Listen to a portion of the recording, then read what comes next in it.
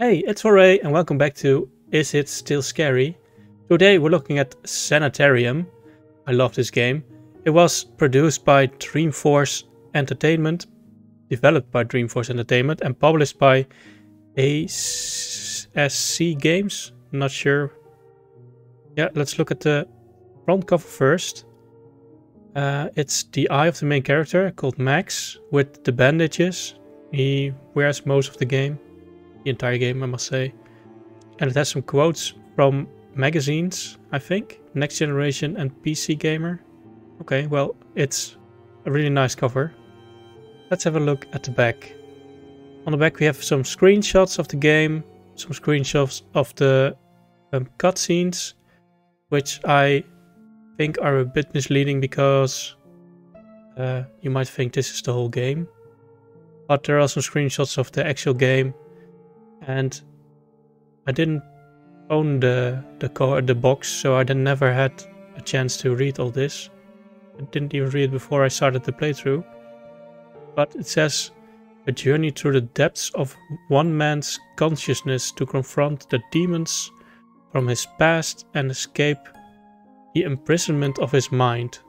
I think this takes a bit away from the mystery, because I had no idea what was happening throughout the game.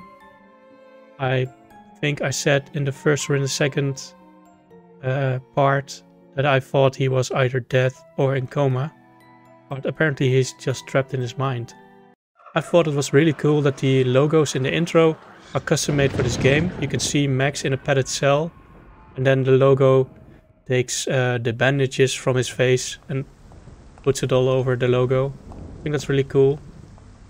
In the intro we see a character walking, getting into a car, and then getting off the rails and crashing.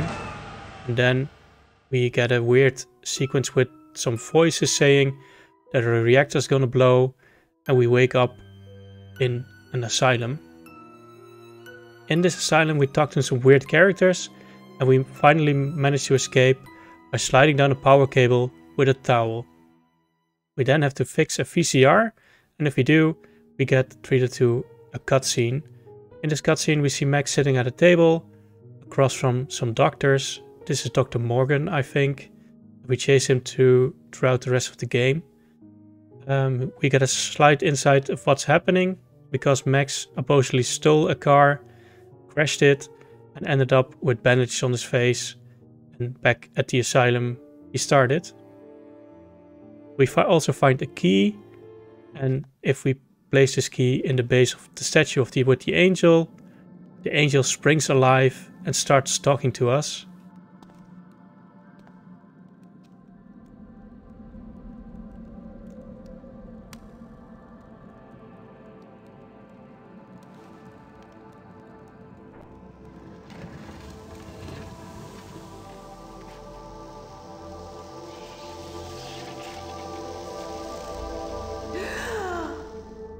Okay. It is so dark. Oh, my home, once bright tower, what has become of you? You're alive. Am I going mad? Listen, hear the cries of the children. The innocent are dying, and you only think of yourself. Can you not see the light of heaven has dimmed? What can I do? Seek the truth.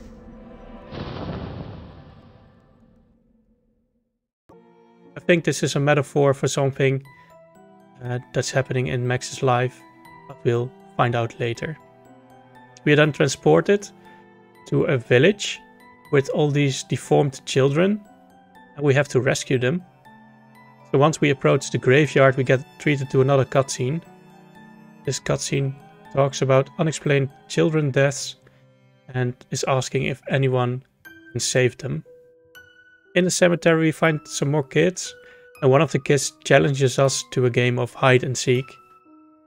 If we accept, we have to find some children that are scattered around the village. One is hiding in a barrel, the other is hiding in a church. We get a strange cutscene when we enter, and the last one is really hard to find because you have to find a shovel and dig up a grave, because that's their secret weapon, a dead girl which you're never supposed to find.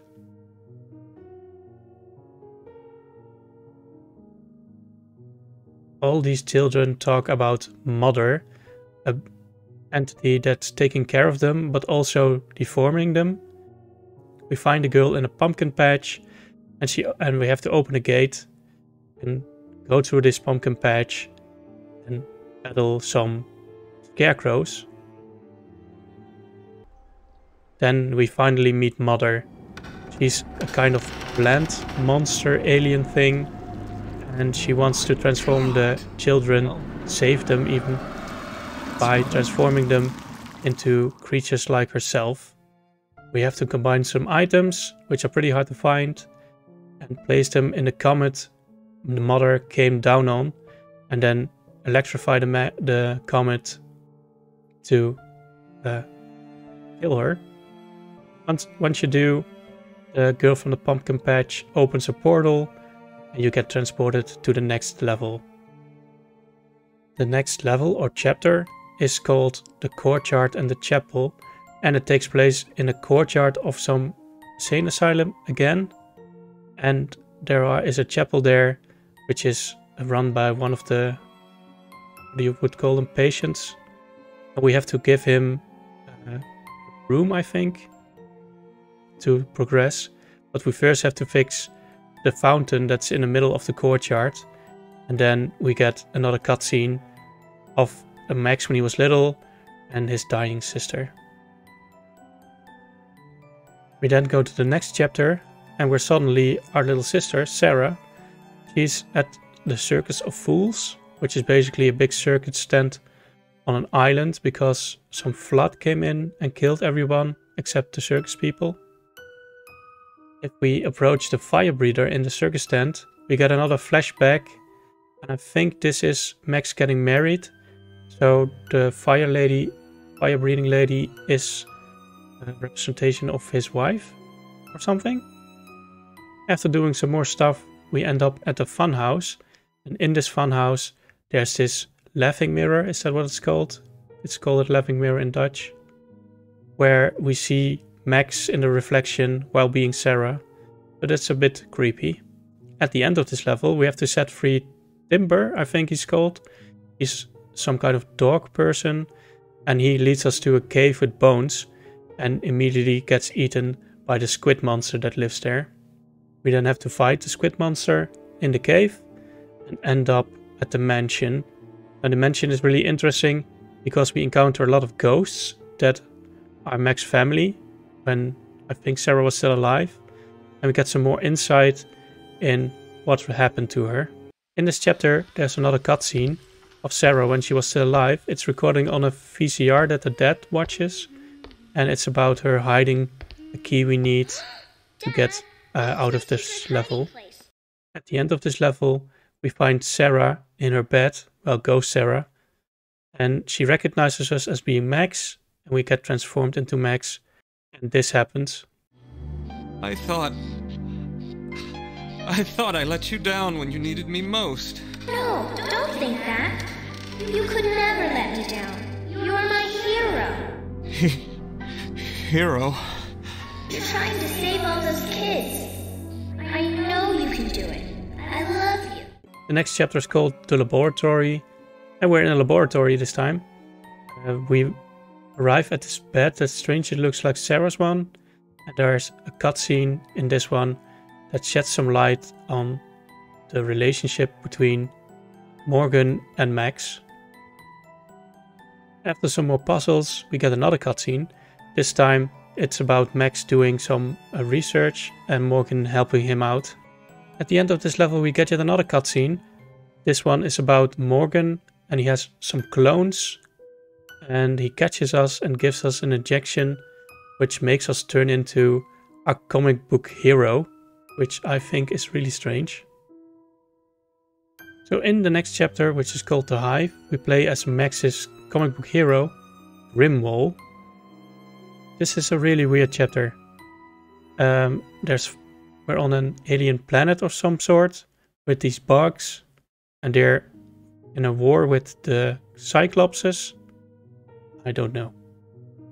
To fight off these bugs, the Cyclops sent their scientists to investigate, and the head scientist looks remarkably like Morgan with one eye. So we find out that the lead scientist, called Grumna, is sacrificing Cyclops babies to these insects. It's really gruesome.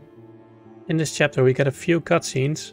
One of them is Max with his wife, which I don't know the name of, in a tent somewhere, and he's wearing some Indiana Jones get-out, and they talk about Morgan finding a cure for the disease his sister was suffering from, and he also mentions that the Aztecs overcame some kind of plague without conventional medicine. The second one is of Morgan giving some injection to a monkey, which gives him pain without killing him, and Max is really opposed to this and they get into a fight. When we defeat Grumna, we get a cutscene of Max having a eureka moment where he discovers the cure for the disease his sister is suffering, and he can't believe that he didn't find it before. And I think this is the part before the starting intro. Then the hive blows up and we're transported to a morgue, and we're in one of these drawers, lockers, I don't know exactly what they're called.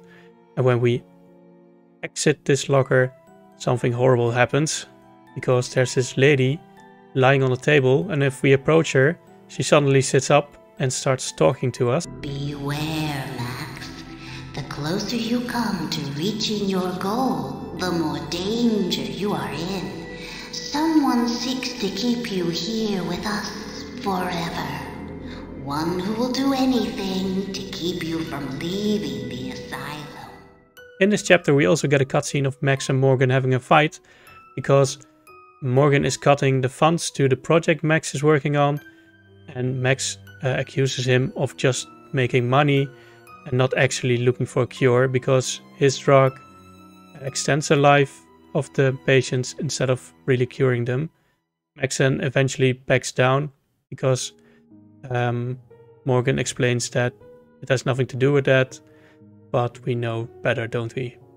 There's also this part with a talking tree, which I find is really strange. Speak to me, tree, lest your eyes nest with birds. Why have you summoned me, stranger? After talking to the tree and completing some puzzles, we find Morgan in this building, and he transports away with a teleporter. After fixing the teleporter, we too get transported, and we're suddenly an Aztec statue. In this chapter, which is called The Lost Village, we have to talk to a bunch of spirits and get their names from oldest to youngest, of youngest to oldest, I'm not sure, to solve the puzzle. In this level there's also a god, I forgot his name, standing on a hill, and we have to defeat him. In this chapter we also have to rescue a little girl that's trapped in a temple. We recruit some wizard guy that thinks he can distract the god on the hill long enough for us to jump in some hole. When we jump in this hole we get a cutscene of Max being Indiana Jones again, and at the end of this cutscene we get to see how he came to the eureka moment before, and he drives off in his car and finds out his brakes are cut, and then he crashes, which is also in the intro and the beginning of the first chapter. So it's all coming together.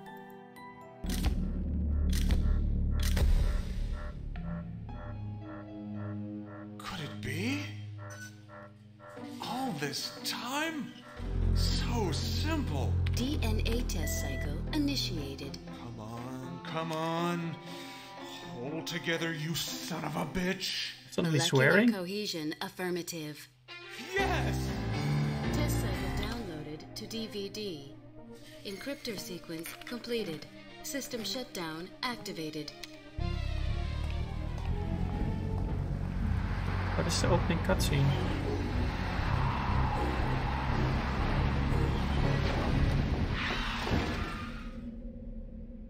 This break didn't work. So once we complete the puzzle inside the hole, we get up again, and we now have the power to destroy this god at the top of the hill. We push him into the lava and fall in ourselves, And then we fall through some bricks and stuff, turn into Max again, and end up at the bottom of a chimney in his elderly home, I think. His mother is there, and his sister. And this is easily the creepiest part of the game. Let's watch. Oh, my poor baby. You had an awful fall. I'm so glad you've come home. Home? Well, of course, silly. You did want to come home, didn't you? Yes, I wanted to. Well, then that's that. Hush now, Max. When you fell down the chimney, you bumped your head, and now you're a little confused, that's all. My head hurts. I remember hitting it. That's right, dear. You hit your head on the chimney. Now don't give it another thought. I'll take care of you. Chimney? No, I hit it. No, I hit it on. In my car? No, of course not, dear. You just bumped. Yes, my car. I was driving and the brakes. But Max, we've been waiting for you for so long. Don't leave now. We? Who? Why, me and little Sarah, of course. Well, who else would it be, silly? But that's impossible. Sarah is dead. Sarah! Max is home. Max, you're home. I Notes? missed you. You're alive! My God, Sarah! You're... No! You're dead! Ah.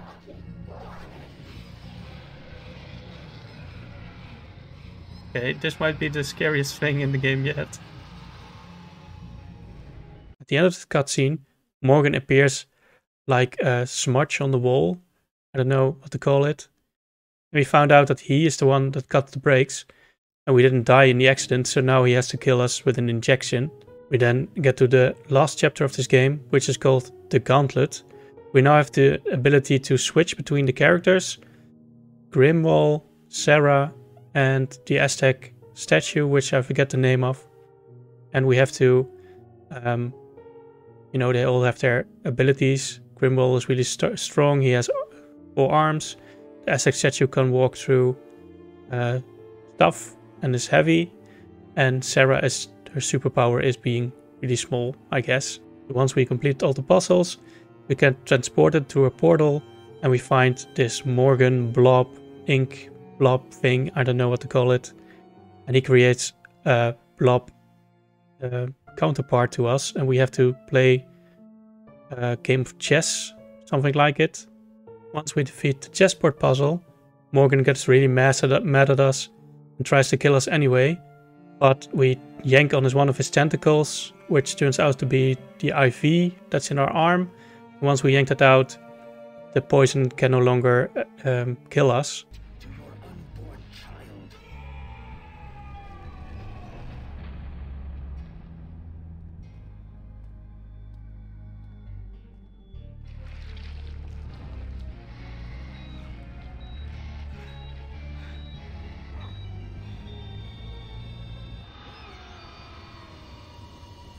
But pulling the IV from our arm apparently also disconnects the heart monitor. And Morgan thinks we're dead and he says it's all over. Then we find out we're still alive and we also say it's all over. And that's the end of the game. So, is Sanitarium still scary? Well, I really love this game and I think it's really fun. But I don't think it's really scary. There are some moments here and there, especially the part with the mother and Sarah, but I just think it's a bit weird instead of scary.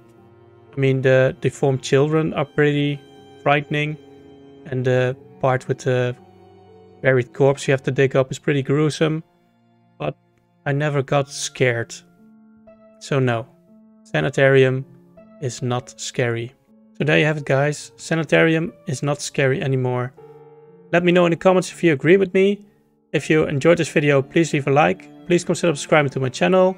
And I'll see you all next Thursday. Bye bye.